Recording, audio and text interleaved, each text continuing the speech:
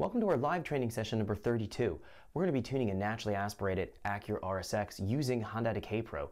Let's jump into some details about the vehicle.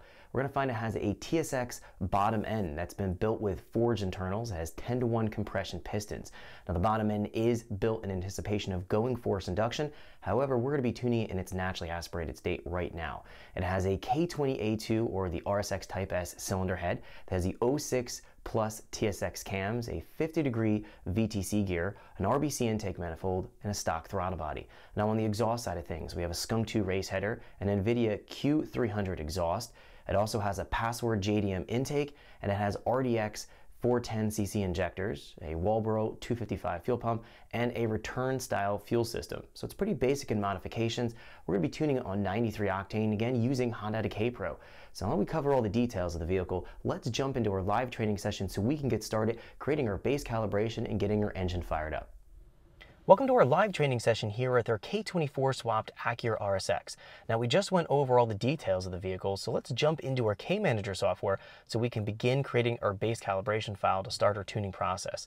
So moving into our K-Manager software in the upper left-hand corner here, we're going to find we have a new calibration tab. This is going to be what we select to start with a calibration to begin our process. So we'll go here to new calibration.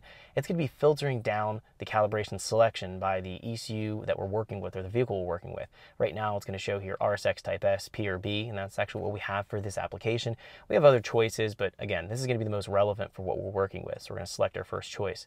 Then looking down our calibration list here, we have a whole bunch of calibrations we can choose from. We'll find there's going to be some naturally aspirated ones, some forced induction ones, whether it's going to be supercharged, turbocharged. Some have cams in these calibration files. Now I generally don't use those. I actually start with a stock calibration file and modify everything, which is going to be what I show you in this process. We do have here the first two choices, 04 to 05 TSX. That's going to be for a 2.4 liter bottom end. Now, in this application, we do have a 2.4 liter bottom end. I'll be showing you how to go through and set up the base calibration for a larger displacement engine. We're not going to be using these first two choices. So I'm going to move down my list here, going to the K20A2 RSX stock.cal. We're going to see it has the stock injectors, and it's going to show here K20A2 factory calibration. This is the exact equivalent to the stock ECU calibration. So this is going to be what we select here and just go through that process again of modifying everything. So we're going to click OK, and now our calibration file here has loaded.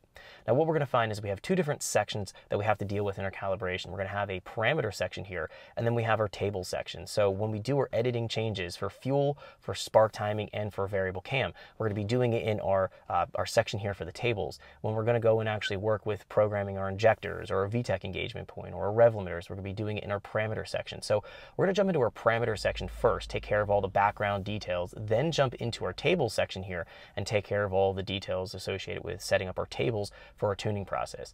So let's move in here to our parameter. Thanks for checking out our teaser clip. If you want to see the rest of this video and more than 500 hours of current EFI training we have to offer, make sure you click right here. If you want to go and check out more teaser clips from this training course, click here, and you don't want to miss any of the videos we're going to be releasing on this channel, so make sure you subscribe and click here. Thanks for watching, and I'll see you guys later.